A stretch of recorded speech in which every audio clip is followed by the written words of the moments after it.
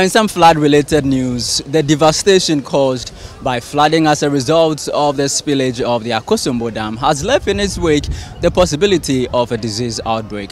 Now, the Ghana Red Cross Society is calling for the fumigation of structures affected by the floods before these victims are allowed back into their homes.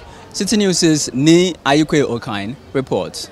Recent days have witnessed a distressing scene unfold across portions of the Volta and Greater Accra regions in Ghana as excess water from the Akosombo Dam, managed by the Volta River Authority, spilled over, resulting in a catastrophic situation.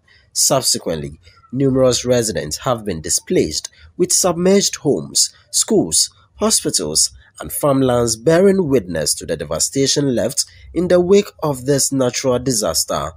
The affected communities have been enduring weeks of hardship, grappling with the challenges of relocation and the devastation of their property.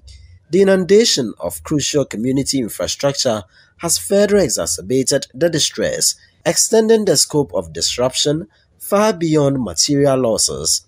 Nevertheless, amidst this calamity, a glimmer of hope has emerged as various entities have come forward to extend their support.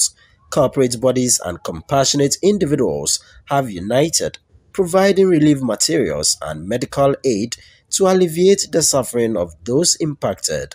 Solomon Gayoni, the Secretary General of the Ghana Red Cross Society, has stressed the crucial need to prioritize the health and safety of the affected individuals.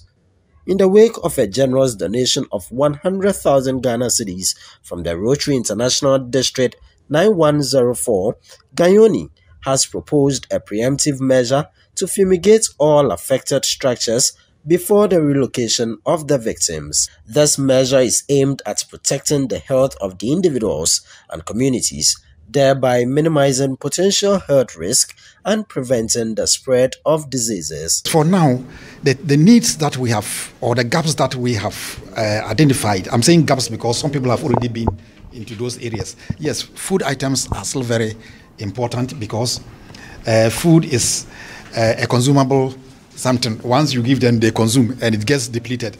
It's a problem. Hygiene is highly needed because this water actually flooded homes, and there were latrines, there were public latrines, there were refuse dams.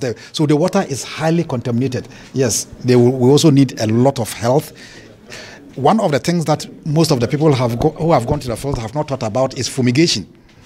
This water has taken over schools, houses, and all those surroundings. And as it rescinds, it leaves the pathogens on the walls and the surfaces. The best thing to do before these people get back into their habitats is to make sure that a fumigation is done, at least to kill the germs.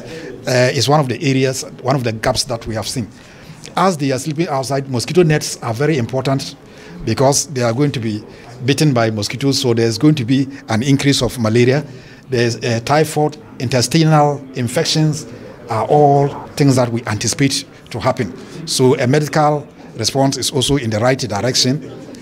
Then we also talk about a shelter. We have already provided some shelter kits to them already, but the numbers are quite huge. I'm reading 35,000 people have been displaced. And getting shelter for at least even a half of this is a huge responsibility on the Red Cross.